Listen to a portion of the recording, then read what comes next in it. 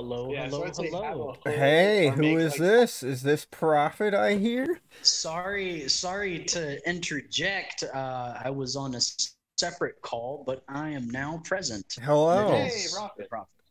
Nice to We nice to Hello. see you. Nice to have you. We've been uh talking about gear and stuff mostly, so Gear and yeah. ooh, yeah. I interesting. I brought up a little bit about the gray man theory stuff and why you wouldn't necessarily want to have Gucci tack in the first stages of the apocalypse. Oh, are we talking IRL slash event, or is Yes. this I mean, exclusive Generally, we're IRL? talking about like both.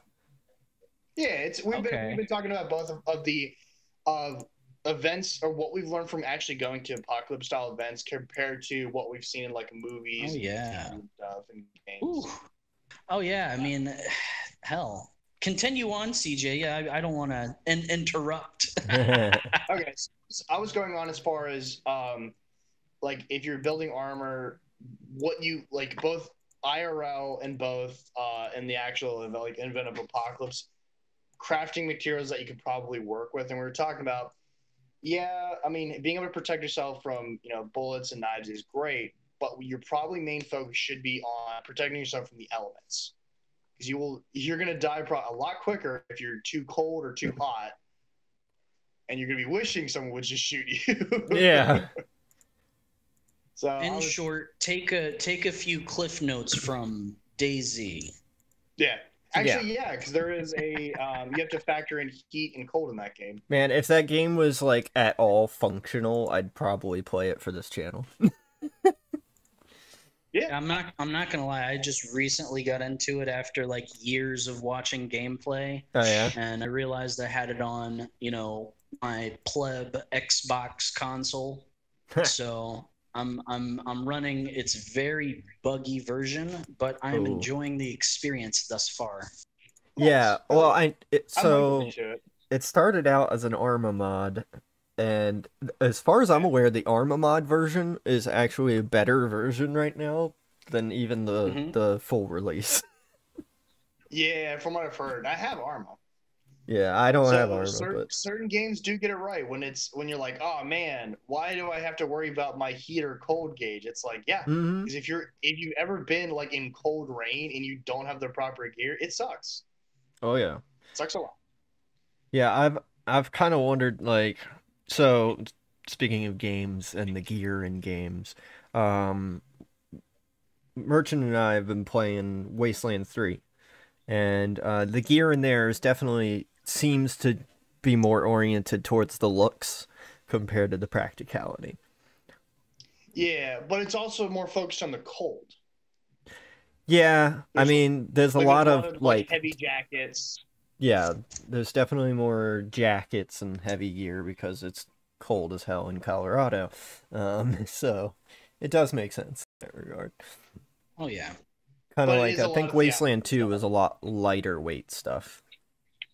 Yeah, because you're in the desert hmm or Oh heaven yeah. forbid For California. sure. If I may, I think one of my big things that I've always tried to push when it comes to uh, both event and real life sort of simulation style Yeah, stuff is simplicity and overall Yeah, comfort, yeah, because we have, it's not like we are in the wilderness constantly, and in the yeah, areas that we live at through the United States. We're always technologically sort of dependent when it comes to things like fire, cell phone stuff, oh yeah, entertainment, whatever it may be. And it's a large part of my whole, I guess, gray man theory or practice is mainly comfort. Like, I don't want to be cold, so okay, get things that will prevent you being cold: yeah. insulation, quick fire stuff, I've and noticed that functionality overall. I've noticed yeah. your kits tend to be a lot simpler. Oh, Um, super simple, yeah, super simple. And hey, there's absolutely nothing wrong with that. Like it doesn't. As much as I love the Mad Max theatrical outfits, it's hella impractical. yeah, Yeah, and I think I don't know if we're going to be touching on that topic tonight or somewhere or sometime else, but like there are so many different aspects to the whole wasteland genre and subculture. It's pretty wild. Oh, totally. And I'd say, and a big part of that is the big theatrical stuff. I absolutely love that. yeah, we've been talking about I would just say for especially my own Warlord practice. in that regard. Oh yeah, oh yeah. Yeah, like Warlord's scavenger kit compared to his actual war armor, it's night and day. Mm-hmm. Absolutely. And I was telling Merchant that I actually am thinking about doing a even low profiler kit than the one I normally wear during the summer Nice. for the Omega events, because I want to be able to move quickly, deal with the environmental hazards, and not have a bunch of crap on me. And I'm probably going to run a different gun for those events, because the Thompson is heavy as hell.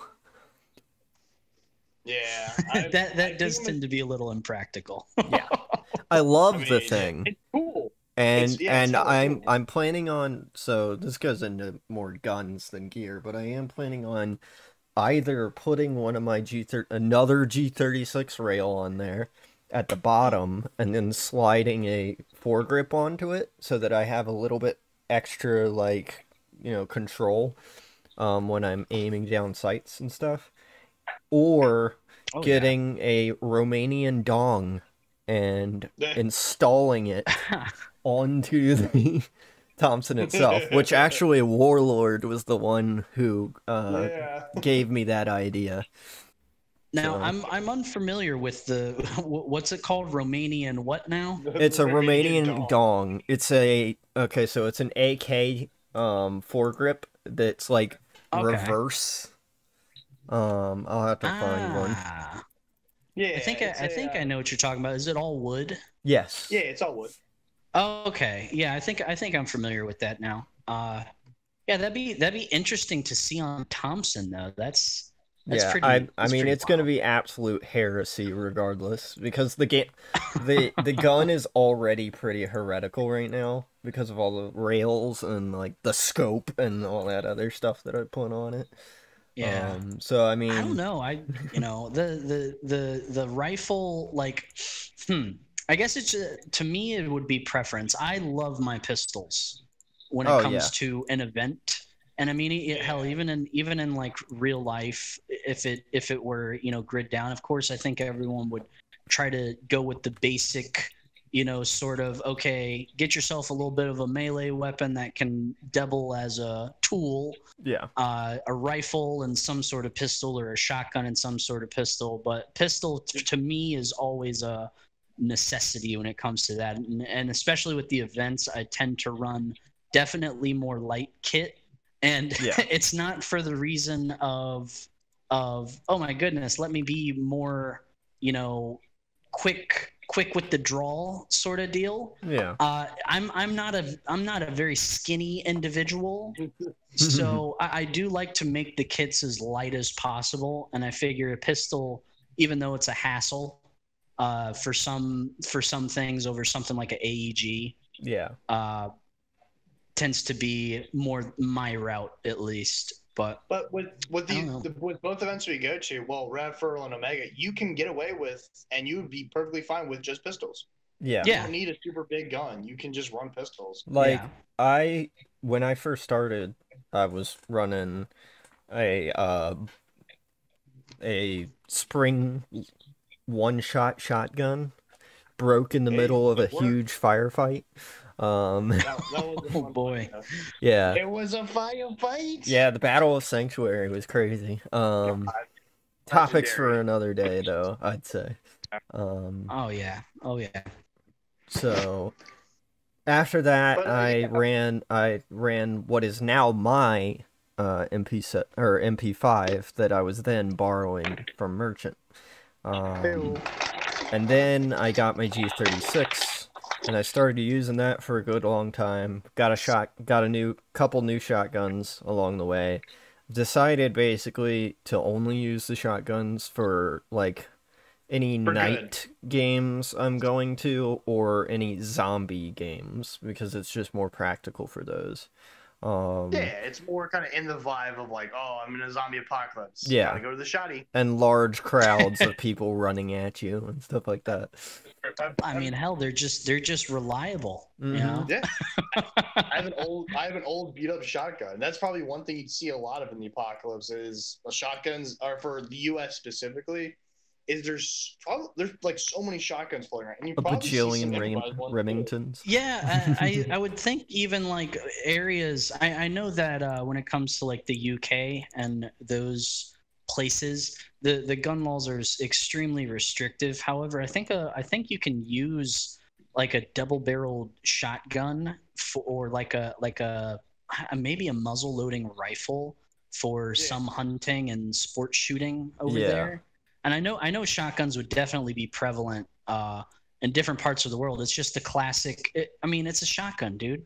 You know, like it's not exclusively American. It's not exclusively any region, but that is, you know, a kind of a staple for apocalypse setting is a nice shotgun.